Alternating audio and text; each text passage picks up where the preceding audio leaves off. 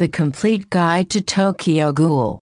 It's been 3 years since Tokyo Ghoul's divisive second season aired, so it's understandable to need a refresher before diving into Tokyo Ghoul. Here's everything you need to know about the hit horror anime series.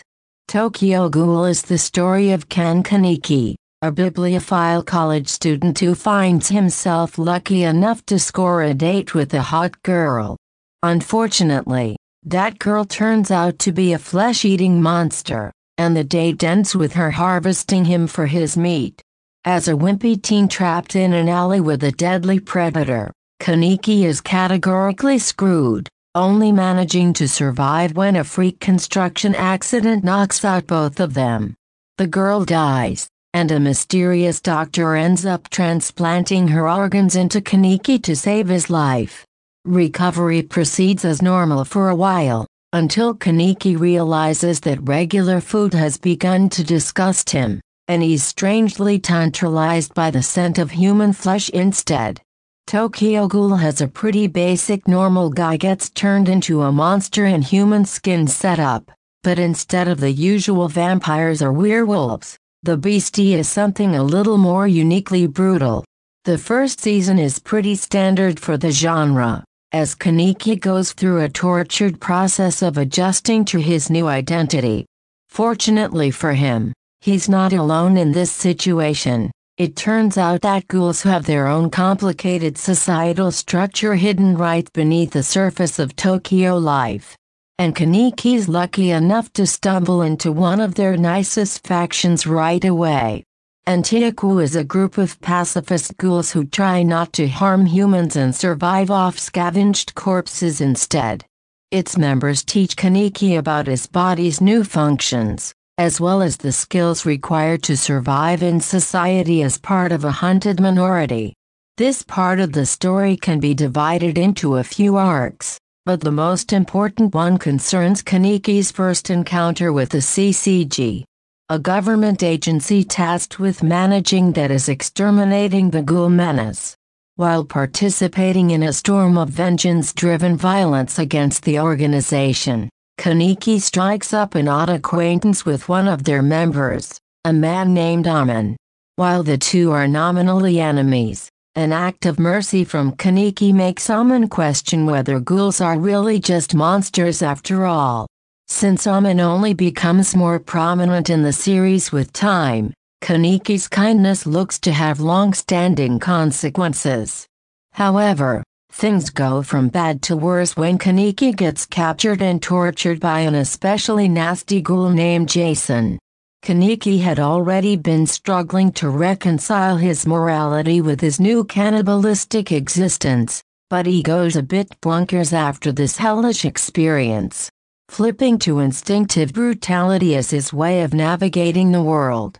At this point there's a deviation between the anime and the manga. In the anime, Kaneki takes Jason's place at the terrorist ghoul organization Aogiri Tree, while in the manga he forms his own vigilante task force. Either way, his motivation is the same: to protect Antioku using the violent means that they repudiate. All in all, this change doesn't end up making much difference, because the story's outcome is the same. Kaneki is routinely manipulated by more experienced players, and Antioku is destroyed in a showdown with the CCG that's gradually arranged by Aogiri Tree as part of a bid for power. In the middle of this battle, Kaneki has another mental breakdown, as he realizes that cutting himself off from his new family to protect them by murdering all of their enemies was not the best way to handle things. In a moment of repentance for causing Antioku's downfall and the death of his best and only human friend Hyde, Kaneki allows himself to be struck down by the CCG's champion investigator, Arima. The season ends there, on a note of ambiguity regarding our hero's fate. Fortunately, it turns out that he's just fine. Well, depending on how you define fine. The poster for Tokyo Ghoul happens to feature a CCG agent who looks just like Kaneki with a mix of his black human and white ghoul hairstyle. So I'm going to go ahead and assume he survived at yet another great cost to his psyche. We'll also have to see how much this new season retcons things from Tokyo Ghoul, since it made a few choices that were incompatible with Tigre's manga version. While the story is simple enough to summarize, Tokyo Ghoul has a Brazilian characters doing anything at any given moment. And enough of them are going to be relevant in this new season that you'll definitely need a glossary. Here's the rogues.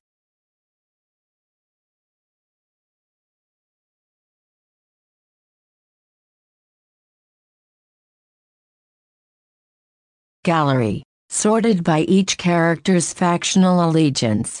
Antioku, an organization of pacifist ghouls. Headquartered at a coffee shop, they're eventually destroyed in a raid at the end of the second season. Tauka Kirishima, the series heroine, and Kaneki senpai in compulsory cannibalism. She has a rough and tough exterior but can be surprisingly nice once you get to know her. Extremely protective of the people she cares about. Hinami Fugachi, a kind and gentle girl who becomes the first person to befriend Kaneki in his new life.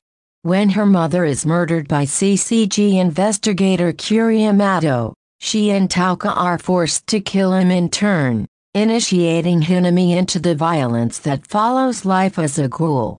Nishiki Nishio, an upperclassman at Kaneki's college and one of the first ghouls that he meets.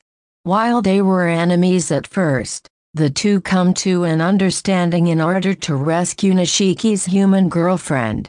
Rinji Yamo, a quiet older brother figure in Antioku. He still hangs out with Tauka post-time skip. Yashimura, Antioku's boss and owner. He advocates for peaceful relations between humans and ghouls, using his exceptional strength to maintain Antioku's status as a neutral power in the ghoul turf wars. Sometime in the past, he fathered a half-human child, who's currently the Aogiri tree member Ito. At the end of Tokyo Ghoul, he sacrificed himself to protect both Antioku and his daughter. The CCG, the Commission of Counter-Ghoul, is a government organization established to deal with all of the murderous super cannibals that have infiltrated human society. Unfortunately, they don't care much to distinguish between violent and non-violent targets. Koutaro Aman, a young investigator and the series' deuteragonist. While he starts out the series hating ghouls due to a traumatic experience in his childhood, his encounters with Kaneki have led to him question that hatred. He's left distraught after the death of his first partner and surrogate father figure, Kuriyamato. Afterward, he forms a strong quasi-romantic bond with his new partner, Mato's daughter Akira. He's MIA after the final battle. Akira Mato, a talented young investigator who takes up her father's position after his death. While she starts off resenting Aman for failing to save her dad, they end up working through their grief together and form a strong personal bond. She survived the final battle.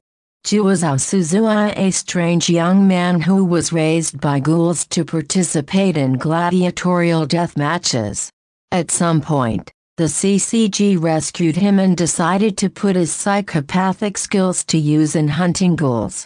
While his trauma has left him with a childish demeanor and morbid interests, he begins to heal by forming a parent-child relationship with his senior partner.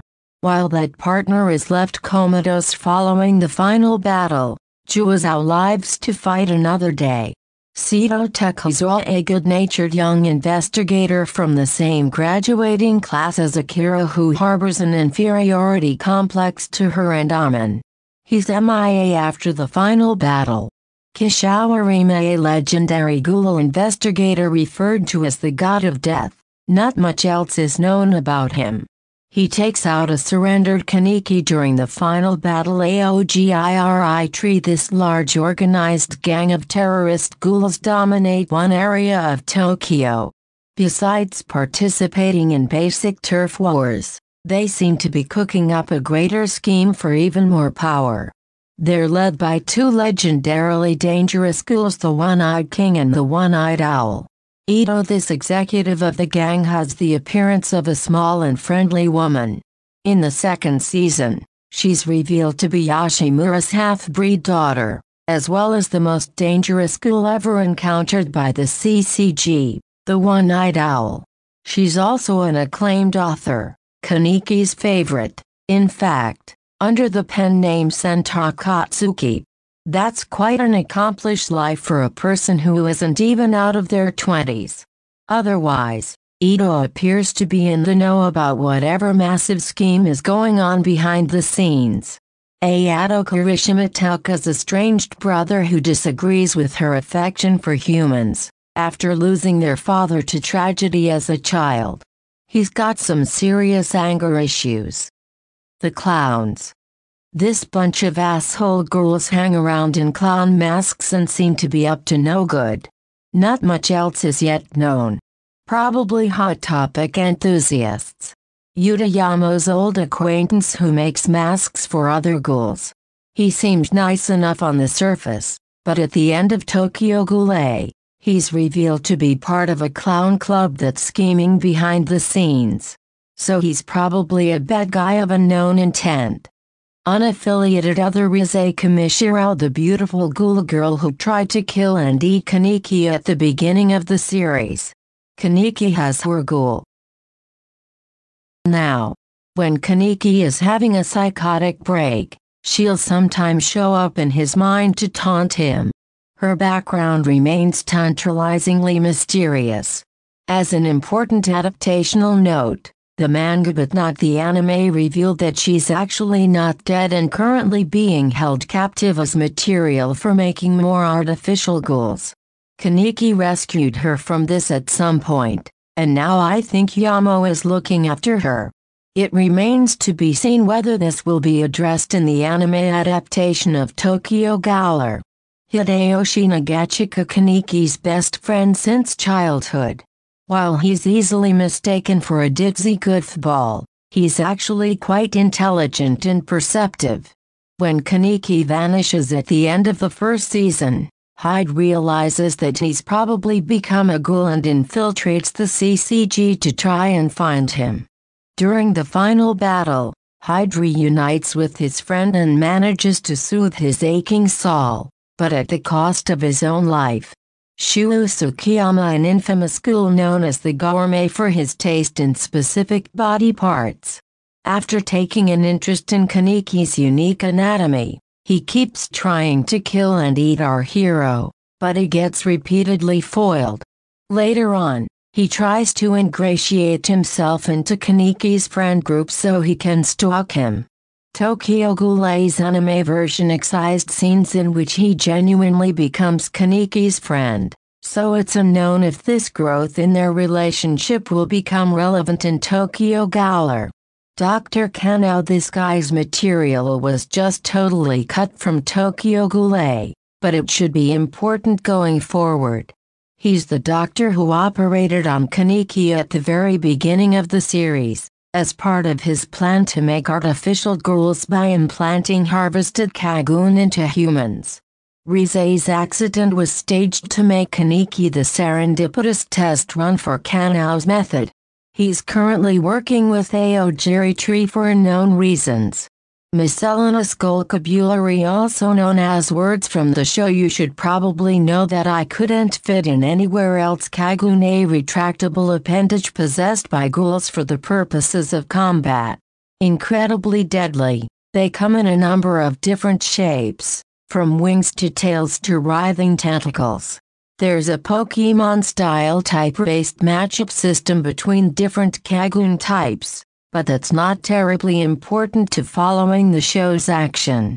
Kagun come out of an organ called the Kakuhou, which is what gets transplanted into people to turn them into artificial ghouls.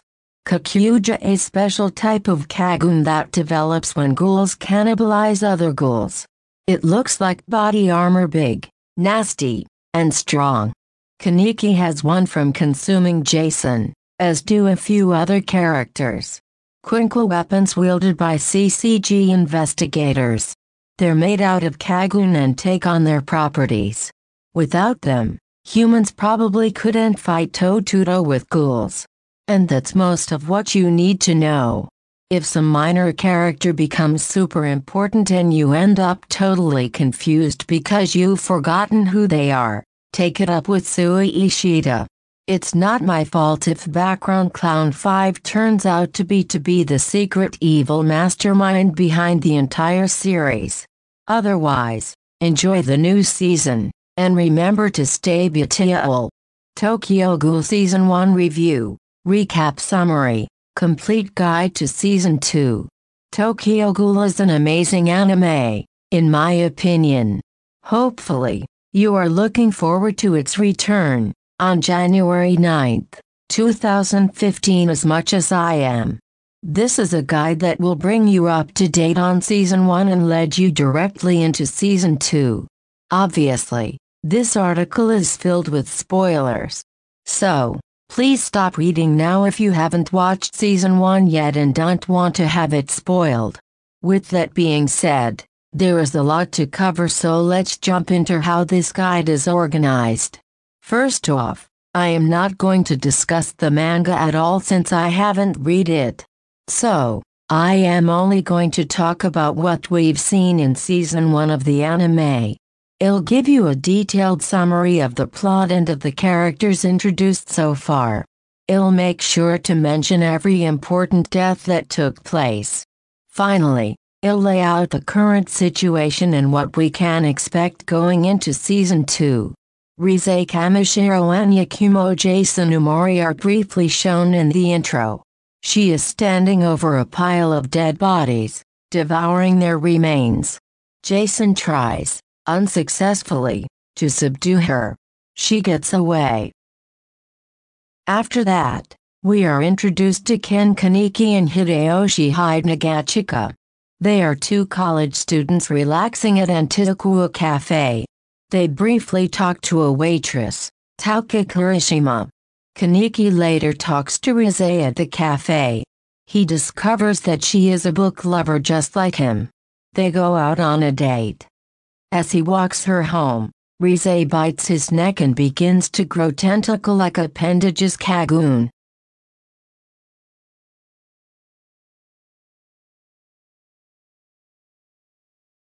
Succeeds in eating him, but some structural beams from a nearby roof fall down and crush her.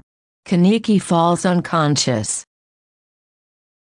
He wakes up in a hospital feeling strange and unable to eat the hospital food. He is told that he had some of Rise's organs implanted within him so that he could survive. After being discharged, he returns home and discovers that all the food in his home tastes bland to him. Even his favorite burger that his friend Hyde had bought for him. While he's among other people, he gets the urge to eat them. He is slowly realizing what is happening to him. In a state of panic, he grabs his kitchen knife and tries to stab himself, but the knife breaks. Later, he wanders into Nishiki Nishia's territory and is almost killed. But Tauka comes just in time and saves him, revealing that she is also a ghoul. Kaneki begs for her help. He doesn't want to kill or eat people. Kaneki continues to struggle with his new life. He is constantly fighting off the urge to kill and eat humans. Part of the reason why the urge is so strong in him is because Rise is essentially a part of him. She was known for being a glutton. So, now that never-ending hunger is inside of Kaneki, he learns that he is special and different from other ghouls. He is the only one to possess one Kikugan, a ghoul's eye where the sclera is black and the pupil is red. Other ghouls have two Kikugans. Most of the time their eyes are normal, but when a ghoul becomes excited or uses its special abilities, the eyes transform into Kikugans. Kaneki is also different in this regard since he can't properly control his. Therefore, he wears a medical patch to cover it up. He refuses to accept his ghoulish side, but is forced to in another confrontation with Nishio. Hyde and Kaneki both get attacked. Hyde's life is in danger and Kaneki is forced to use his Kagun to stop Nishio. Kaneki is taken in by Yoshimura, the manager of Antiyaku and Tauka. Yoshimura explains that Antiyaku is a haven for ghouls of the 20th Ward. Kaneki has to hide the fact that he's a ghoul from Hyde. Tauka takes Kaneki to Yuta-san, the owner of Hizzy Art Mask Studio, who begins to make a mask for him. Most ghouls wear a mask to conceal their identity when they have to kill or eat someone. Two new characters are introduced. Ryoko Fugichi and her daughter Hinami, two ghouls who decide to take shelter at Antiyaku as well. We are introduced to two Commission of Counter-Ghoul CCG agents, also known as Dubs, Amin and Mato, who are currently looking for the glutton Rize, Jason, and the gourmet Tsukiyama. Tsukiyama enters Antiyaku and is introduced to Kaneki. Kaneki is later visited, on campus, by Tsukiyama. He agrees to meet up with him later for dinner. He also starts receiving training from Rinji Yamo, Yoshimura's right-hand man. Kaneki hears a rumor, from Itori-san, that there may be another one-eyed ghoul like him. Also, he hears that the beams that crushed Rize may have been dropped deliberately by someone on the roof of the building. It slowly becomes clear that Tsukiyama has alternative motives for hanging out with Kaneki. He is tricked into entering an underground arena where the audience is waiting to devour him. However, after learning that Kaneki is a one-eyed ghoul, Tsukiyama interferes at the last minute and saves him. He plans to devour Kaneki all on his own. Tsukiyama struggles to come up with the perfect way to prepare a meal consisting of Kaneki. While walking around town, having finished up some training with Yamo-san, Kaneki stumbles upon Nishio being beaten up by a couple of ghouls. He saves Nishio and takes him home. There he meets Nishio's girlfriend Kimi Nishino. They go outside and talk while Nishio sleeps in the house. She explains that she is able to turn a blind eye to all of his murders because he has never tried to harm her or her family. Kaneki promises to find a way to help Nishio recover from his wounds. While Kumi-san walks back home, she is kidnapped by Tsukiyama. Kaneki heads to Antiyaku to search for any kind of flesh he can find to take back to Nishio. Just then he discovers a note left outside of the cafe. The note is from Tsukiyama. It says that he